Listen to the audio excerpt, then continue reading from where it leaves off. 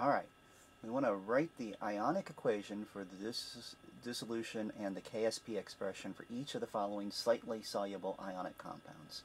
We're going to do E down here because it is the trickier one.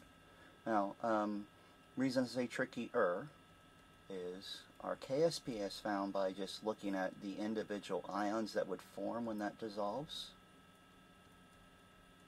And we would get something like so, at least we think at first, because it's just going to have one calcium, one sulfur. It's like up here on D, we would have had lead, but since there are two hydroxides for each lead hydroxide, we'd have the two hydroxides.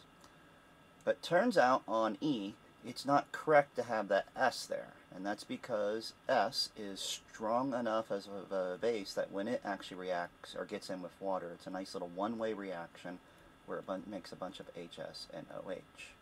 So what we need to do whenever we see S in a KSP is we need to switch that, each one of those S's, into an HS and an OH.